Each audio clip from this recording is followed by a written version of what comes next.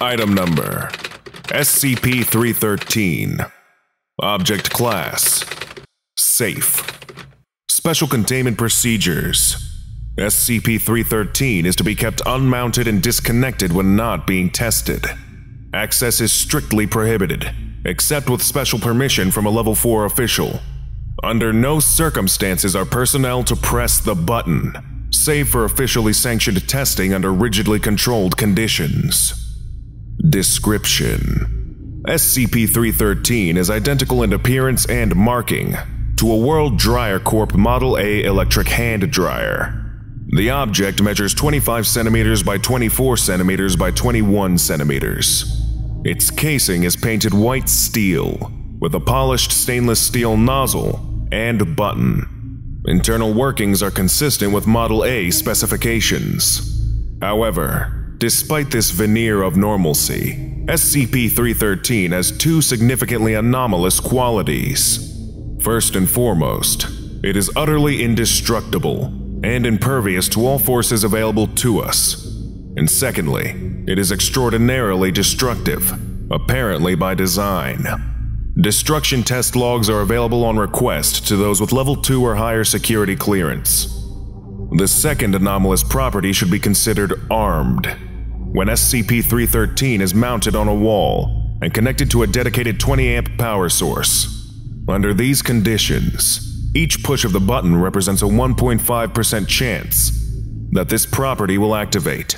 When this occurs, SCP-313 will begin to emit a stream of superheated plasma, which originates somewhere within the object and exits from the nozzle in a direction perpendicular to the surface on which the object is mounted.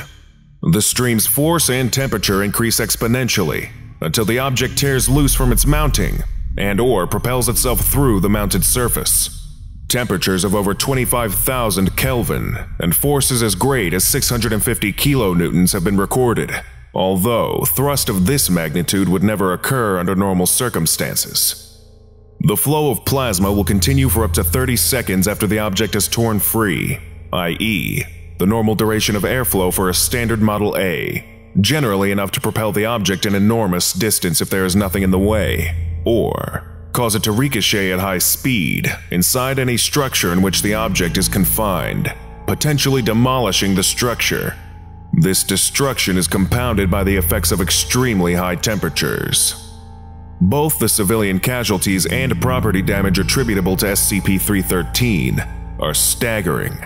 It has caused a number of fires and other disasters over the years, generally in a predictable pattern of being sold and installed, blasting halfway across the country, and being found and resold.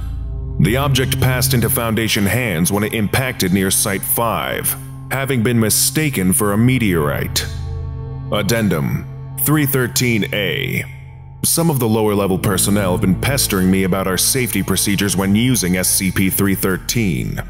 For those of you who have forgotten high school physics, 25,000 Kelvin is over 4 times hotter than the surface of the Sun, and 650 kilonewtons is roughly enough force to lift an M1 Abrams main battle tank. Now, imagine that much force behind this object, which weighs less than 10 kilograms. Remember, F equals MA, and is indestructible. Dr. Sundstrom, Supervisor 3401, Site 19. Lesson complete. If you missed the previous orientation, go watch SCP-312, Atmospheric Jellyfish, right now. Or for the complete course, watch this playlist.